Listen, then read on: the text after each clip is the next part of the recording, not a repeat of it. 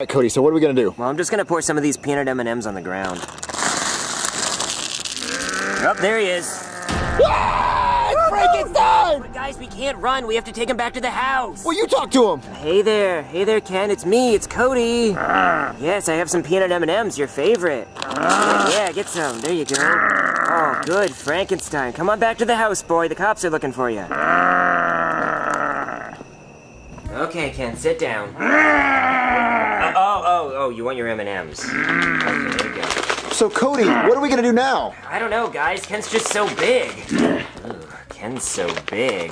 Could you guys leave me and Ken alone for a little while? No, we have to get Ken out of his stomach. Well, I don't know how we're gonna do that, guys. Don't eat that one, Ken. That one looks gross.